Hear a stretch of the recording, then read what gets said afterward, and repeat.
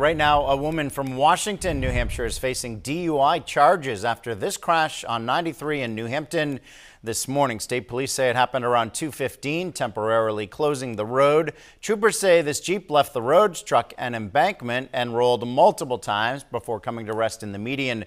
The driver, 28-year-old Amanda Weber, was airlifted to Concord Hospital with non-life-threatening injuries.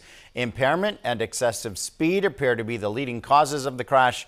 Anyone who witnessed the crash is asked to call state police.